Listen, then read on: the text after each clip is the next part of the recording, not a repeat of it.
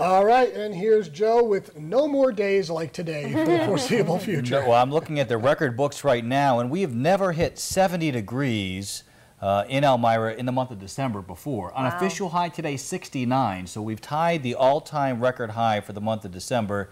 It's unofficial until later on tonight. We'll see whether or not at the airport they actually hit 70 degrees between observing hours. And if that were the case, then it's a new all-time December high temperature. Okay.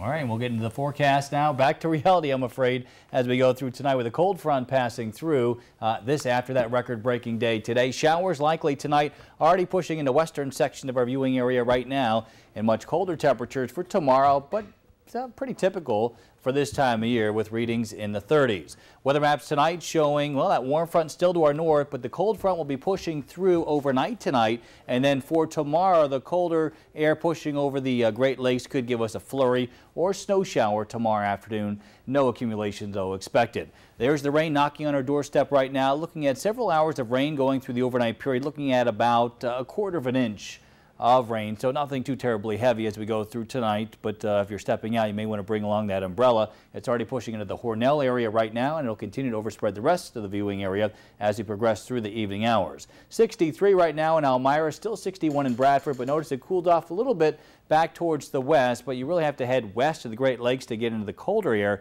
and that will be arriving locally here in the Twin Tiers tomorrow afternoon. 59 in Campbell, 60 the current temperature over in Howard, 57 in Spencer, and Towanda currently at 61 degrees. So our 24-hour planner showing occasional showers overnight tonight. At midnight, we're at 49. That'll be our high temperature for the day tomorrow. And then as we go through the afternoon, temperatures drop down through the 30s, and there's the chance for a late-day snow shower. Future track is showing that rain showers, though, for tonight, with temperatures staying well above the freezing mark. Now, as we go through the day tomorrow, 10 o'clock in the morning, partly sunny skies giving way to some clouds and the chance for a flurry or snow shower. Again, no accumulations expected locally. Then a clearing trend as we go through tomorrow evening with high pressure pushing in. So Thursday, not a bad day. Temperatures will be seasonably cool with highs in the lower 40s, but at least we'll have the sunshine out there. And then it looks like more clouds heading our way late Thursday night, especially into Friday. Looks like an unsettled period settling in as we go through the weekend. 5-degree guarantee for today. Forecast high temperature 67. Our unofficial high 69 degrees. Forecast for the rest of tonight, we are looking at 39 tonight in Ithaca and in Watkins Glen. Occasional rain showers out there. 40 in Elmira.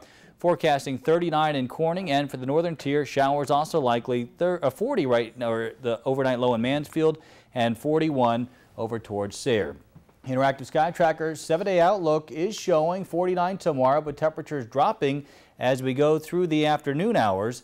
And then as we look at the rest of the forecast there, temperatures, well, seasonably cool, but not all that bad going through the weekend. Yes, we are forecasting rain, but with temperatures coming back up to the 40s, it'll be rain and not snow. All right, I'll take it. Thank you very much, Joe.